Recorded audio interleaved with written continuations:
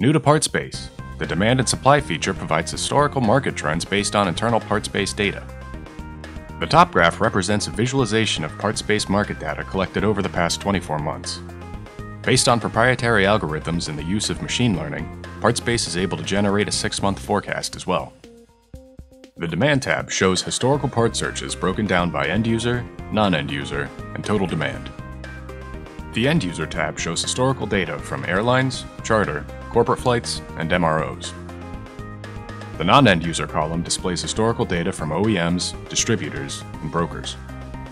The Supply tab shows historical supply quantities broken down by condition code. The Market Price feature provides market prices broken down by condition code based on internal quoting and listed prices. This popular feature is updated daily with new data.